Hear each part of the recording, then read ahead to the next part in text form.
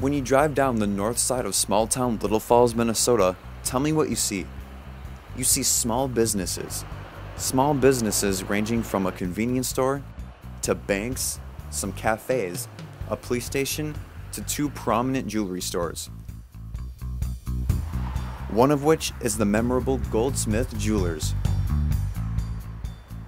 Today, we're going to get to know GoldSmith as it is one of the finest jewelry shops in central Minnesota. Jeffrey Stumpf, a charismatic, dedicated, hardworking man, is in charge of GoldSmith Jewelers. Jeff has the virtue of waking up in the morning, preparing for a long 12-hour workday, and can just walk right into his workshop to begin a long day of jewelry repair. Well, my basic morning on a regular work day is I get up rather early. I like to get started before the doors open and the phones start ringing so I can get some quiet time and get some work done before business opens up. And then I make my way into the shop and fire up the machines, you know, the steamer and the ultrasonic, and get things warming up. And get my supplies out of the safe and just kind of get an idea in my head of where I want to start on this day. I have a big passion for jewelry. Every job that I work on, the end result is critical. When a customer comes in and picks up a ring and I get smiles, sometimes you get a hug and a pat on the back, and that's everything for me. That's huge. Tar Smith, he was my father-in-law, and he was looking for some help for his thriving jewelry business, and wanted to find somebody that was teachable, would stick with him for the long haul, and hopefully groom this person into someday taking over the business for him. I couldn't ask for a better mentor to sit next to. But before Jeff was ever even a part of the extensive history of GoldSmith Jewelers, it had been overseen by the man who launched the business himself, Terry Smith. This jewelry company across the street from the employment agency, a man had retired from polishing and another one had suddenly died.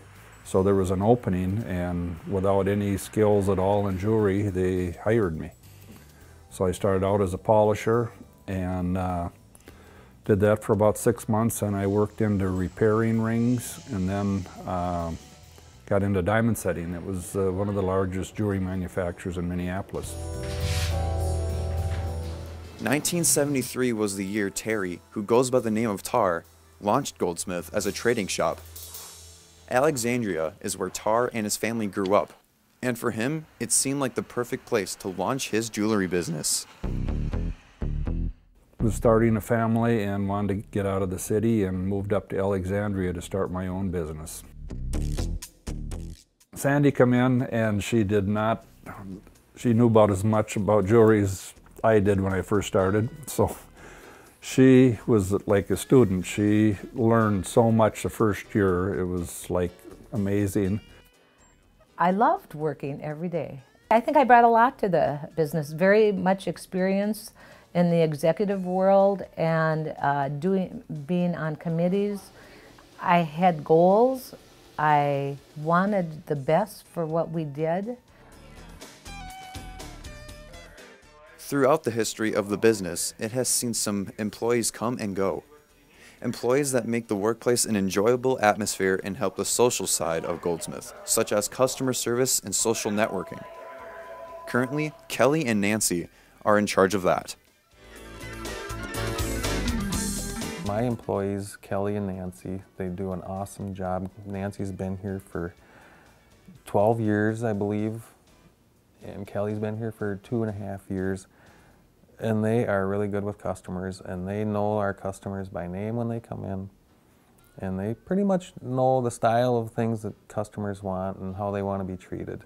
My name is Kelly Labach. I work here at GoldSmith Jewelers. I've been here over 2 years. Nancy and myself, we keep the store going while Jeff is working. We help the customers. If anybody's in the store buying or needs a repair, we're the ones that help them. Tar and Sandy were both seeking retirement in 2013, thus leading to Jeff taking over the business. Tar wanted the store to thrive. We thought Jeff was just perfect. We talked to him about it. He thought it was maybe more than he can handle, and we worked out financing, and he worked with the banks, and it was a doable thing. So After I worked for Tar and Sandy for many years, we finally got to the point where Tar and Sandy were very interested in retiring and moving on with their life to the next chapter of their life of rest and relaxation and having fun and not having the stress of having a business. Jeff was eager, you know, and I'm sure he had doubts, you know, gee, can I do this all by myself, you know? To date, the business has continued to be one of the most successful jewelry businesses in Minnesota. Not a lot of jewelers will have a great sense of humor like I do. we didn't give a thought to anybody else. No one, you know, we maybe could have sold the business to someone else, but we thought Jeff was just perfect.